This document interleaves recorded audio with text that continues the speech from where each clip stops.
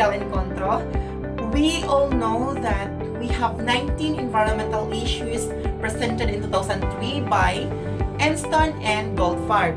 So now I'm gonna share to you the issue that I've chosen, that is, do human activities threaten to change the global climate? So I choose this argument because this one's highly relevant nowadays, and our world was already experiencing it, which I firmly stand that these problems is a big issue that we have to give an attention, since life unrest as climate change continued changing our environment. Factors like illegal logging, pollution, illegal mining, dynamite fishing, improper disposal of garbage are some of those human activities that threatened our nature. Plus, due to the rapid development of technology, a lot of fabrication occurs that burn metals, rubbers, plastics, and many more, which affects our ozone layer.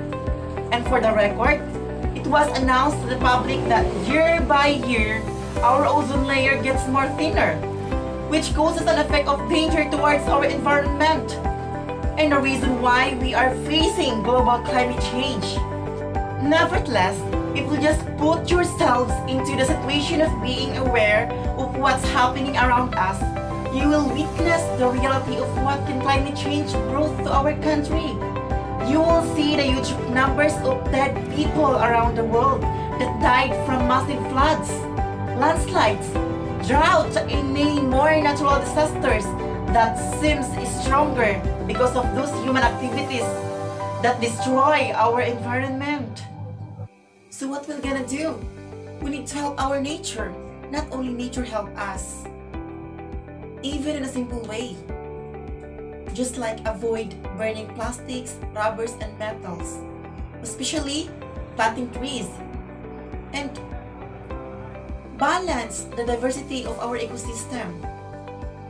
And if we will not do something about this, if we'll still continue being an irresponsible human, we may no longer breathe fresh air. We may die from heat stroke, and maybe in the future we lost everything that we depend on nature.